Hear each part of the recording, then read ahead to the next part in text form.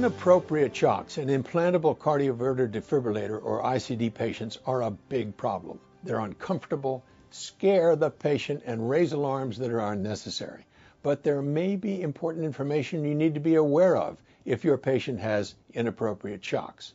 Now in JACC, researchers report on a study of inappropriate ICD shocks and all-cause mortality in recipients of defibrillator devices equipped with intracardiac electrocardiogram storage. The cumulative incidence of inappropriate shocks steadily increased to 18% at 5-year follow-up and was associated with a history of atrial fibrillation and age younger than 70 years. Now here's the interesting part.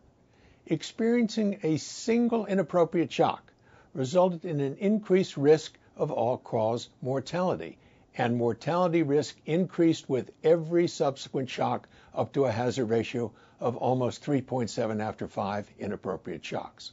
What to make of all this? Well, first, in a large cohort of ICD patients, inappropriate shocks were common, especially and not surprisingly if the patient has a history of atrial fibrillation.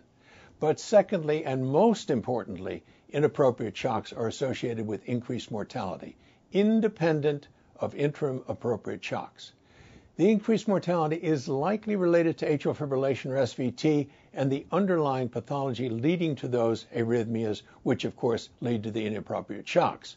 We need to understand more about this association. I'm Peter Block with the CardioSource Heart Minute.